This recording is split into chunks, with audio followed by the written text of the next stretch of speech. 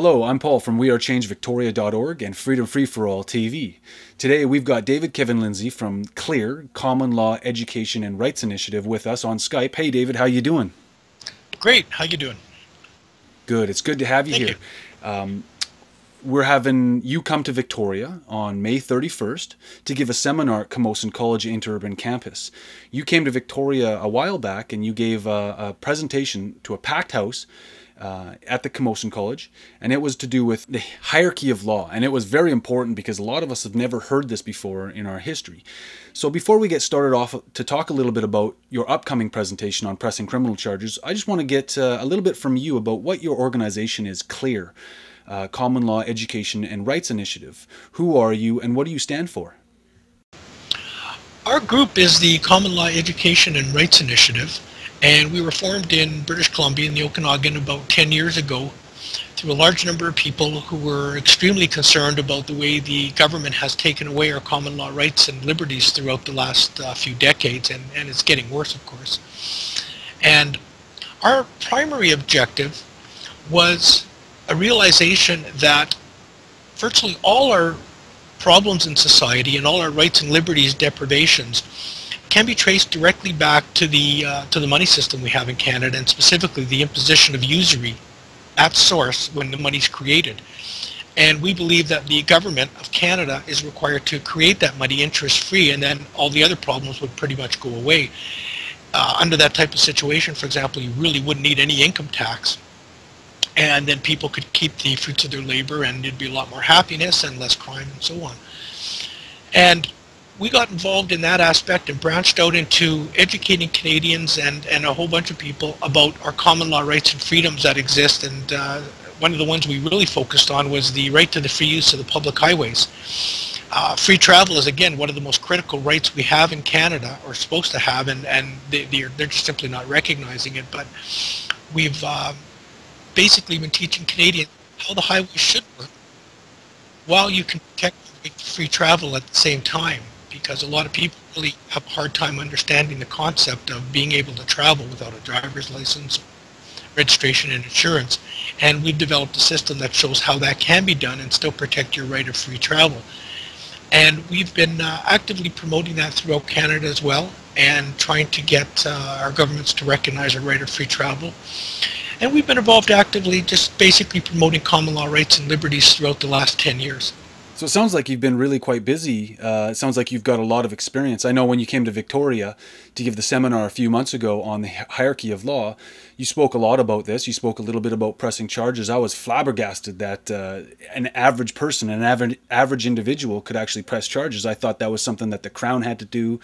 So when you came to Victoria, you really enlightened quite a few people on all of the information that you've found over the years and the research you've uncovered. And this book here, Rights Denied, I bought this book off you, which talks about what you just said about the free use of the highways. And unbelievable book, one of the best books I've ever read when it came to our rights, and has a lot of case law too, which supports your thesis. So how did you originally discover that people could lay their own criminal charges? Well, I have to admit it was a surprise for me too, because originally I anticipated that the only people that could lay criminal charges in Canada were the government, police officers, and that was about it. And when I first became involved in freedom issues about 24 years ago in Winnipeg, and I first learned about how income tax was unlawful, I was really fortunate to meet a number of people in Winnipeg who shared the same belief. And two of those people, ironically, at that time worked for Revenue Canada, or the Canada Revenue Agency today. One of them was an auditor, and the other was a senior official in tax interpretations. So obviously he knew what he was talking about. And I met these people, and they became good friends after a while. And they were telling me on how they attempted to lay criminal charges against government officials as a result of a billion-dollar fraud that had taken place with Revenue Canada at that time that went directly into the minister's office.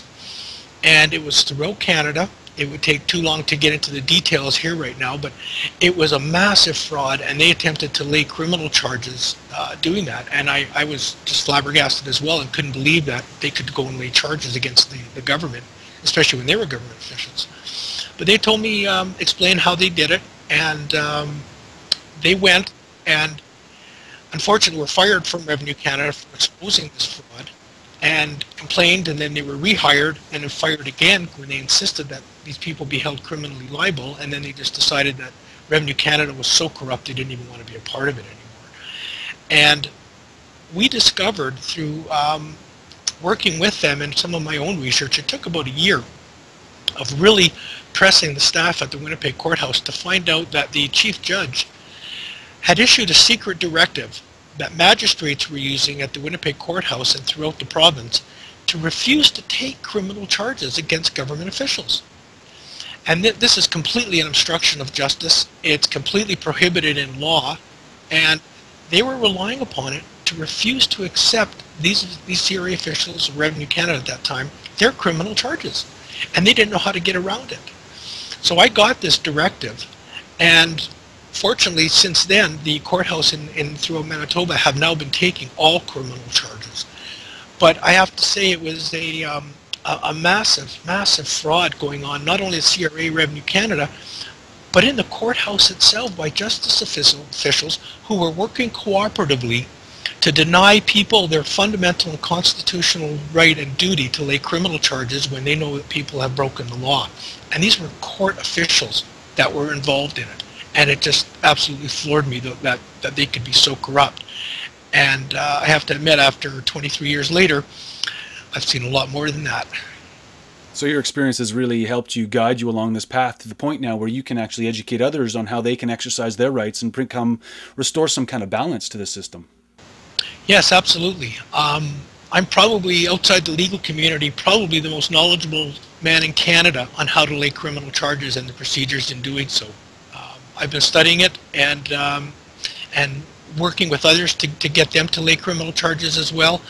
And we really want to educate more and more people. And as the more people that can do it, the more exciting and beneficial it's going to be for everybody when we take responsibility for our own safety and for laying our own criminal charges to bring offenders to justice, instead of depending on the police all the time. For example, as a friend of mine said years ago, if you want the government to completely look after you and protect you, then you're going to have to give up all your rights and freedoms to allow them to do that. And we don't believe in that theory at all. And our goal is to educate people on how they can take responsibility and get away from their system, because the police, for the most part, it's getting worse and worse. They won't even lay charges hardly anymore. If you got a break and enter, for example, in your home, a lot of times, unless there's bodily injuries, the police will just tell you to get an insurance number or give you a police report number and give it to the insurance company, and they don't even send anybody out to investigate anymore. In effect, the police today are nothing more than glorified tax collectors with a gun. Their primary concern is revenue generation through tickets and assorted means like that. And actual keeping the peace and bringing criminals to justice is more and more becoming just a side issue. I think you're not the only one that feels this need to become more responsible for our rights and take things back into our own hands. So this webinar that's coming up, it's going to be a webinar as well. So the actual location is here in Victoria, May 31st. We're giving the seminar. It's from 10 in the morning till about 2:30 in the afternoon. It's also going to be a webinar, so it's going to be live streaming across Canada, across the United States, and across the world. So anybody that wants to learn a little bit more and educate themselves, this would be a great opportunity. So what are the objectives for this webinar in relation to C.L.E.A.R, Common Law Education and Rights Initiative? Our objectives basically are to educate people to the knowledge that they can lay the criminal charges. I mean, to my surprise today even, the majority of Canadians do not know that they can lay their own criminal charges. So our goal is to educate people that A, they can lay their own criminal charges, B, how the process works, and C, what to watch out for. What tricks you can watch out for from governments and that, who they try to cover it up. Because if you're charging government officials, let's face it, the government is not your friend, they're your enemy. So we want to educate people and inspire them and empower them that they can go and lay their own criminal charges, especially where the police refuse to act or anybody in the government refuses to act. We want to take any feeling of hopelessness that people have when they are the victim of a crime and nobody will do anything about it. and we want to instill in them, inspire them to say, hey, you can go and lay criminal charges, we will support you, and here's how it's done. It really is a simple procedure, but there's a lot of information people need to know to make it effective and for it to work.